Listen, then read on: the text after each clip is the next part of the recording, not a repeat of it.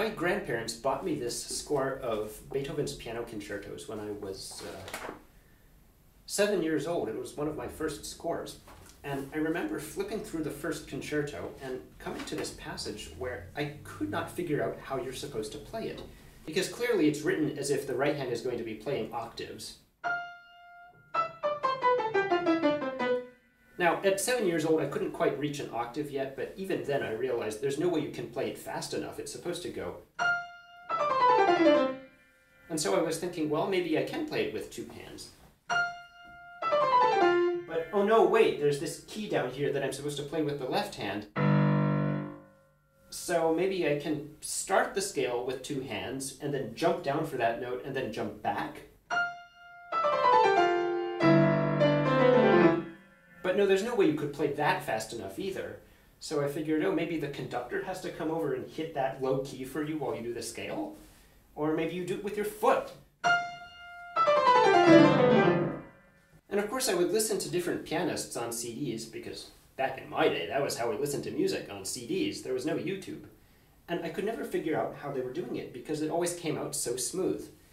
And finally one day, I remember going to hear this concerto in concert, and I was so excited that I would finally get to see how it was done. Unfortunately, my seat did not have a good view of the keyboard, so I left that concert just as in the dark as I had been. I just did not know what a glissando was. Typically a glissando is done where one hand is playing one note at a time, and you do this by dragging your thumb or some other appropriate appendage up and down the keyboard. If you do this too much, you can actually wear away your thumbnail, so be careful. Practice accordingly. But if you're doing octave glissandos, that's another matter entirely. It's important to keep in mind that Beethoven was writing for pianos that had a much lighter action than modern pianos. So at the time of writing, these things would have been much easier. There are two ways of doing this that I've seen demonstrated in master classes. The preferred way seems to be to tuck your thumb under your hand a little bit. Maybe you can see it better if I do it with my left hand. Tuck your thumb this way so that you can drag it in the same direction as your pinky. I can kind of do it with sixths and smaller intervals, but for those of us, myself included, whose hands aren't quite big enough, the other way to do it is to dip your hand low enough so that you can glide across the white keys with the underside of your thumb, like that. Well, that's the way it's normally taught, but I believe I've found a better way of playing octave glissandos, and it uses Legos. You can get basically the same effect of dragging your finger up and down the keyboard by rolling a wheel. So I have this giant rubber-tired wheel, which is nice because that way it doesn't scratch the keyboard. So you just need something to hold it steady.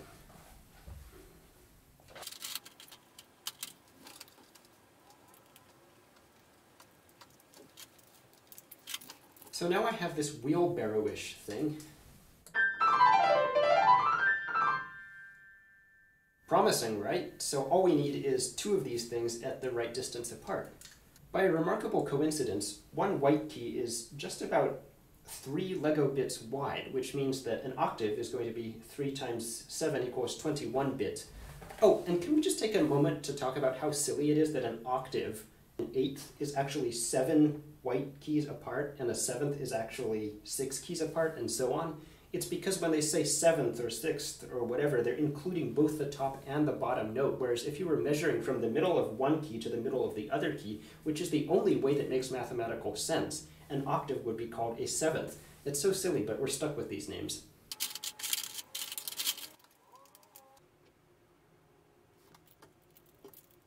An octave is actually slightly narrower than 21 Lego bits, and if I wanted to be really picky, I would have to figure out some way of doing fractional Lego units. But fortunately for something like an octave glissando, the accuracy doesn't matter quite that much.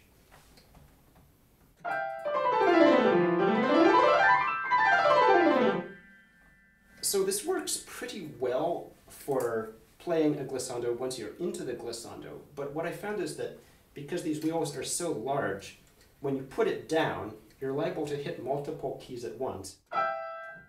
And you want the wheels to be this big, partly to minimize the lateral forces, and partly so that it rides high enough that when you push it down, this thing doesn't scrape the keys. So to play this passage, I think what you have to do is first hit the octave with your left hand, and then as silently as possible pick it up with your contraption.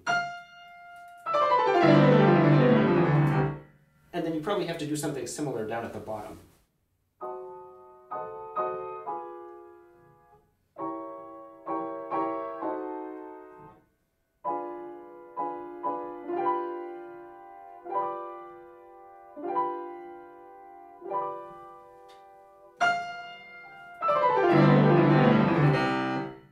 So this contraption works reasonably well for this passage, but what I want to try to do is make a version that will lend itself to this passage in the Waldstein Sonata, where Beethoven makes you do octave glissandos in both hands.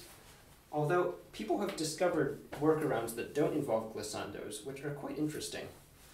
The first one depends upon the observation that because you've got a lot of pedal anyway, at no point do you actually need to play 2 octaves in a row in one hand.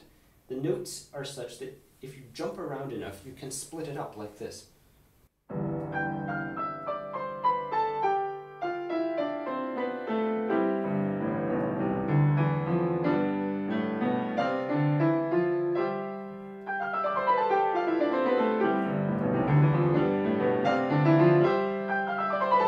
The other workaround is something that Vladimir Horowitz did. Now, Horowitz wasn't really a Beethoven guy. You think of him as doing more Chopin, Liszt, Rachmaninoff, that sort of music. But he did leave behind a recording of the Waldstein Sonata in which he does this. He gets rid of the pedal marking, he gets rid of the legato marking, and he just plays it like this.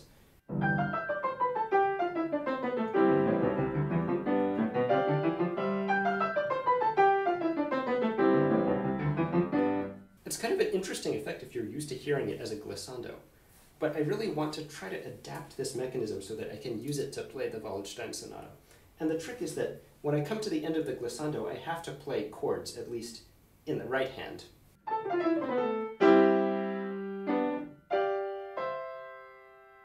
I want to be able to adapt this thing so that it will have a sleeve that I can stick my hand into, and it will just be held there so that I can glide down the keyboard. And then I'll be able to reach in with these 2 fingers and hit these extra notes. It doesn't matter so much in the left hand because the glissandos don't end in chords. So I'm going to keep this one for the left hand and make the new and improved version for the right hand.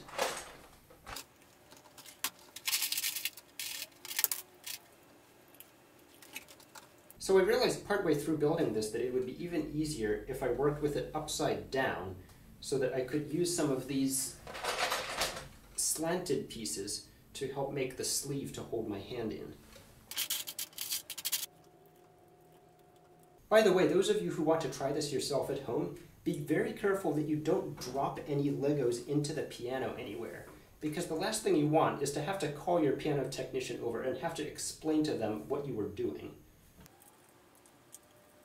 I'm trying to make this thing be extra strong so that it doesn't fall apart while I'm using it.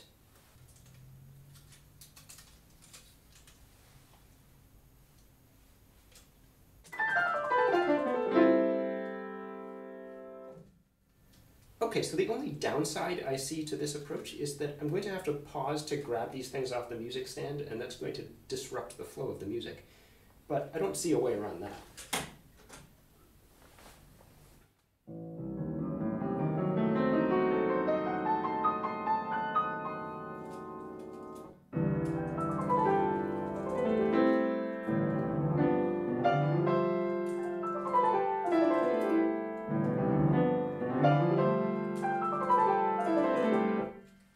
I just need practice time. I'll get the hang of it.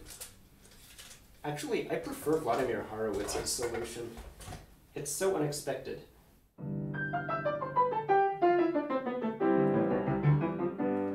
Especially if you're used to the original. Okay, what other pieces can we use this for? Well, of course, there's the Franz Liszt Piano Concerto No. 2, which has some glissandos at the end. Now, strictly speaking, this isn't an octave glissando because you can do it with 2 hands, whichever fingers you want. And if you don't want to do the glissando, he even gives you an oscillo, which is just chords. But no one does that. Everyone does the glissando. So here, you would just have to have this handy, and then as you approach it,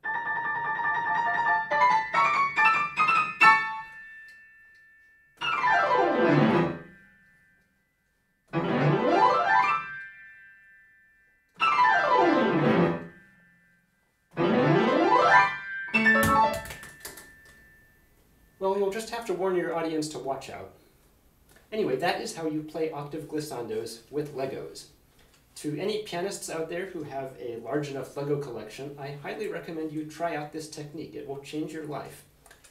And as for my fellow composers out there, I highly recommend that you avoid writing glissandos, whether single note or octaves. I did do one glissando in my Für Elise video, and that was because I was trying to parody the Franz Liszt Rhapsodies.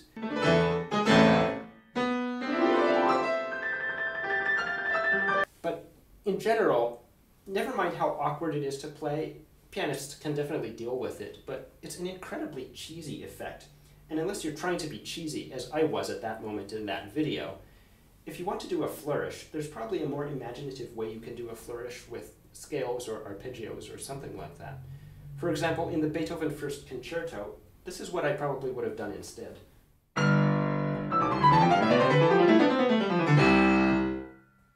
I think that works just as well. Sorry, Beethoven.